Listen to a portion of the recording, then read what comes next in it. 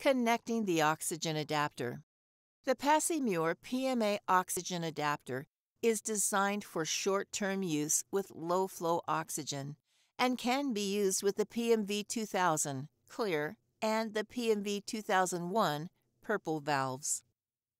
Oxygen tubing is attached to the inlet of the adapter and to a low-flow oxygen source.